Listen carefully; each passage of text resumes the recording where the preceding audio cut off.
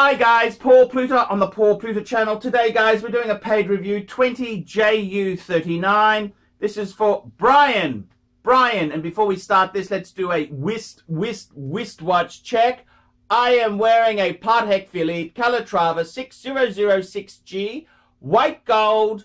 This is one of the most beautiful Calatravas in the modern creation. I'm wearing a Herman So shirt with my name embroidered on the cuff. I'm wearing French cuffs. I'm wearing a Hugo Boss tie. I'm wearing cufflinks. Yes, I am. Cufflinks. Paul Smith cufflinks. And yes, we've got to be dapper today. Okay, let's go on with this question here. Hi, Archie. I hope all is well as in Australia. Crazy times here in New York with a pandemic enabling me to spend plenty of extra time with my wife while I work from home. Well done. Very good to have time with the wife there. It's very important that when these things happen, you've got to know who is important, because I got to tell you, man, sometimes in life it takes an event like this before you realize what is really important. We're so caught up in the pursuit of the nasty lucre, you know, the money, moolah. So it's very important we do have a bit of reflection. Okay, let's keep going there. I've sent you, oh, this is the COVID pricing. Oh, 20 US. Man, it was, okay. My collection started a few years ago after graduating college in the early 90s with a Cartier Pasha 1033 with a gold bezel, dated power reserve complication on a crocodile strap. The watch was my entire collection for 25 years, daily use, and aside from a new strap every couple of years, I didn't think about watches. Over the last year, I caught the watch bug and my collection has grown. I initially picked up a 2018 Rolex GMT2 Batman that I thoroughly enjoyed wearing and can only imagine potentially upgrading it to a Daytona. Then after hearing you screaming incessantly Patek Philippe, I bought a Patek 5146P Platinum annual calendar about 6 months ago. Well, why did you only send me $20? You've got a Patek, for God's sake. Stingy criter. It's an amazing watch and certainly the nicest dress watch I've ever owned. Then after being home with nothing to do, I was inspired to buy a new watch. You certainly weren't inspired to send me any more money, were you? My God. Much to my wife's chagrin, I bought two. Bought the Omega Seamaster 300M on rubber and a Tudor Pelagos blue. Both watches arrived a couple of weeks ago. So here I am, a guy who had one watch a year ago, now has the following 5 watches: Cartier Pasha, Rolex Batman, Patek Platinum annual calendar, and a Omega Seamaster 300 and Tudor Pelagos. I am thrilled with both the Omega and Tudor and have been wearing them daily for the last few weeks, but my wife just can't wrap her head around why I wouldn't want to wear Rolex and Patek all the time and insists the Tudor and Omega are a waste of money because she believes they are lesser brands I shouldn't need to wear. The Cartier is grandfathered in from complaints as it's been around so long. I don't understand. The Cartier is grandfathered in from, well, I don't know what you mean by that, but hey, you New Yorkers, you do a lot of weird things. I bought all of these watches used from reputable dealers and I believe they are the foundation of my collection. I have 0 credit card debt. Well, that's good. How can I help? Google finish. Google. Thank you. Okay. Google, goodbye, Google. I bought all these watches, I also have zero credit card debt and earn enough money to pay for... Well, you certainly don't have enough money to pay me a bigger fee, do you? $20 lousy dollars? And also a new Cartier Ballon Bleu for my wife. Looking forward to hearing your thoughts on my collection, and I think I should expand or contract the collection. Do you think I have too many watches like my wife, or do you have any suggestions, possible gaps in the collection? Thanks, Brian. Brian, let me explain a few concepts to you. When you are in the alumni, it's very rude when you have a Rolls Royce to tip the valet a quarter, a nickel, or a dime. And that's basically what you've done with me, Brian. Very appalling manners. Very low rent. That deal was for people who have no money. And considering you have a Platinum Patek, I am really disappointed with the form you have shown there. It just goes to show what a mean, nasty man you are. Now, let's have a look here. let's go through this list. Now that we've got the subtleties out of the way, I can be brutally honest with you. The Cartier Pasha. What do I think of this Cartier Pasha? You know, honestly, with Cartier, I got to be totally honest with you. They were a great brand, but they haven't been great for a long time there. This is just a boring 90s Pasha. Not really my cup of tea. It's okay. It's nothing. It's okay. It's okay. Okay, keep that. That's the one that started it all. The Rolex Batman. Tacky. Just tacky New Yorker. That's all I can say. Tacky. Would have been really classy to have a black. Something a little bit offbeat, off the left of center.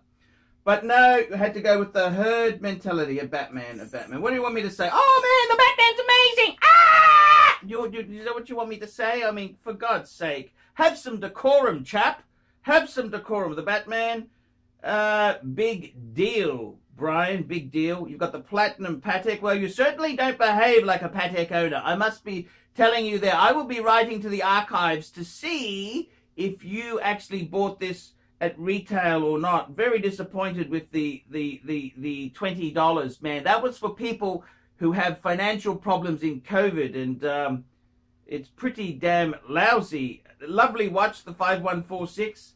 I love it. It's basically the 5035's modern incarnation. Great watch.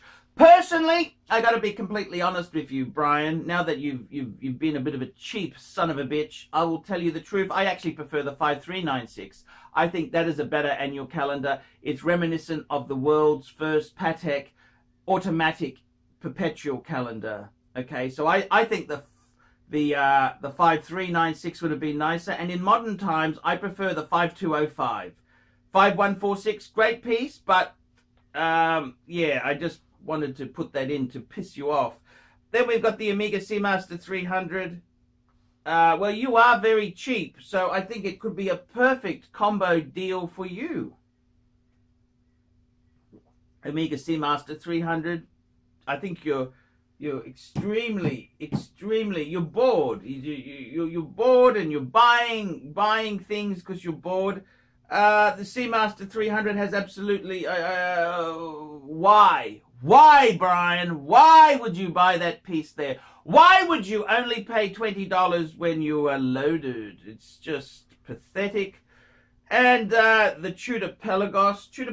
I got to be honest with you, Brian. When I have viewers who write into me who are 25 or 30 and they've saved their nickels and dimes and they've finally bought a Tudor Pelagos, I congratulate them. But when a man of your ilk buys it, all I can say is cheap, nasty man. Cheap, nasty man.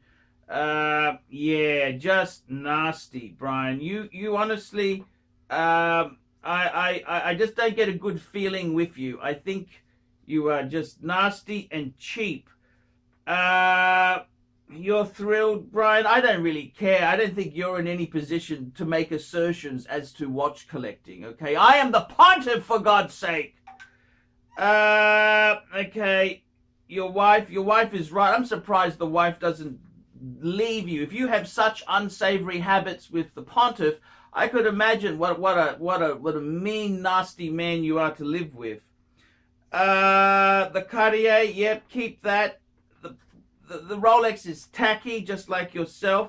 Let me guess. You drive a BMW 3 Series by any chance? You bought these from reputable dealers. Well, let me just be completely frank with you. There's only one dealer in America you should go to for pre-owned watches. David SW. The New York dealers, they're far too expensive. I mean, you guys may have the Diamond District, but there ain't no bargains there, that's for sure. And you've got zero credit card debt. The fact that you actually have to tell me you have zero credit card debt is unnerving. It's very unnerving. Why I have zero credit card debt? What does that mean, Brian? What exactly? Why would you tell me this? Why would you tell me this? Why would I even... Why would I don't understand, Brian. I don't understand why you would tell me this. And earn enough. Well, you certainly don't earn enough to tip the pontiff, do you? Let's just be frank and honest there. You bought your wife a Bourbon Blue. That's actually nice. That's actually a nice watch. I like the Bourbon Blue's got the little crown at the side there, you know, inside the case. It's an interesting piece. I bet you bought steel. You wouldn't have gone two-tone because you're stingy. You would have bought the steel one, wouldn't you? You wouldn't have bought the gold one, Brian, would you? No, no, no, no, no, no. I bet you it was hard enough to get the steel one out of you. That's for sure. Looking forward to your thoughts on my collection. Well, it's a hodgepodge of not much there to collect, I think. Do you think I have too many watches? I think you have no idea what you're doing, Brian, and you're tacky. That's what I think. Do you have any suggestions? Okay, what I would do is I would PayPal ArchieLuxury72@gmail.com $100. Okay. Then what I would do is I would immediately go and take your wife out for a really nice dinner. Then what I would do is if I were you, I would get rid of the Omega and the Tudor. I would keep the Cartier, the Batman. Oh, I'd probably get rid of the Batman. And I would get an Explorer 2, much more stealthy, wealthy. Yeah, that's what I would do. I would also get a Rolex Submariner. That's what I would, or a Tudor Black Bay. Far more. Yeah, that's what I would be doing, Brian. But Brian, thank you for the paid. Well, actually, Brian, I got to say I'm very disappointed with you. This is the level of Patek owners. I'll be writing to the archives and lodging a complaint with Terry myself. Yeah, not impressed, Brian. Not impressed of the new breed of punter. Not impressed at all. I've got to be totally honest with you there. Very disappointed with your approach. Very disappointed with the lousy $20. Guys, like, subscribe, and tell your friends. Don't be afraid to put some nasty comments on this guy's collection. And please, remember, guys, man, Archie cannot survive on Google Ads alone. I need paid reviews. The paid reviews keep me full-time on the YouTubes. If I get lousy $20 reviews, I'm not going to survive for long. We need $50, $50 US for a paid review. And I will review your collection, give you the brutal, honest truth. And yes. So don't be stingy like Brian here. I mean, what sort of this is like having a Rolls Royce at the country. Google, I've finished. It's like having a Rolls Royce, turning up at the country club and tipping the valet a nickel. Very poor form. Very, very poor form. Then you wonder why they steal the toolkit out of the back. You wonder why, Brian, because you damn well deserve it! Hi guys, ArchieLuxury. And who do I recommend in America? In America, who do I recommend for quality pre-owned wristwatches? David SW, David SW, David SW. Go to davidsw.com. He is the best, the greatest pre-owned dealer in all of the United States of America. David SW, David SW, David SW.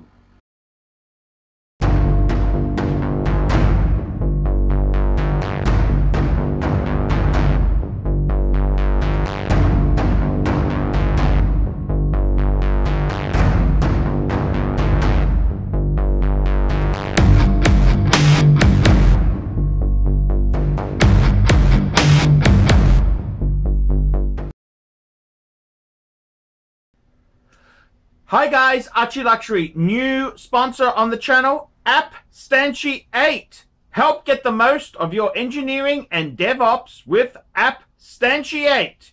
APPSTANTIATE provides on-demand DevOps infrastructure, test automation, and continuous integration as a service with a focus on mentoring and hiring assistants to help engineering teams scale. They are experts in Google Cloud, Amazon Web Services, and the latest open source utilities to help your company save time and money. Cost reduction in your hosting bills alone will pay for itself. In addition, the team is 100% onshore, New York City based senior engineers.